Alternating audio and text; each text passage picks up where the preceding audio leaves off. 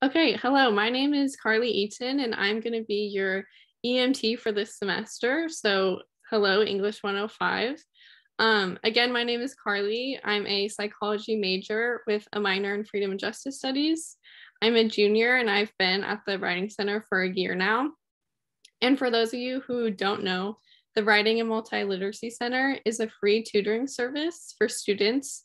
So we're open 7 days a week, and we help in all things writing and multiliteracy. So we help in all different stages as well: essays, oral presentations, speeches, more.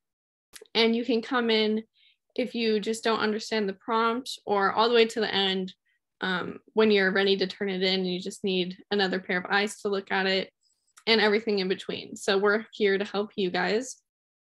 And we also help students in all different disciplines and whatever major. So I'm a psychology major, but I help all different kinds of majors. All of our tutors, we're all trained to help whatever subject you're working on. So you don't have to like match us up with major. We can help all of you.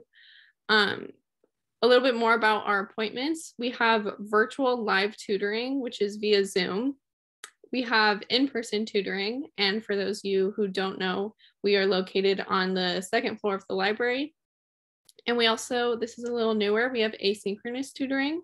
So that's just like your asynchronous classes, you don't have to physically be there, and that's through VoiceThread. So we just give you feedback via VoiceThread.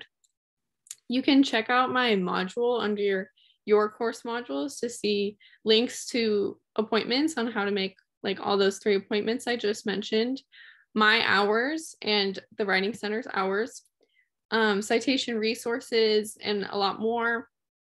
And just as a reminder, as an EMT, I'm here to help you guys. So I've taken this class before. I have access to your Canvas, so I can see all your assignments and everything. So I am embedded into this class to help you. So when you can't see your professor or anything like that and you have questions, you can come and see me.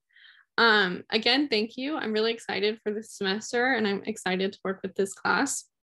And I'll be meeting you guys really soon. So thanks again.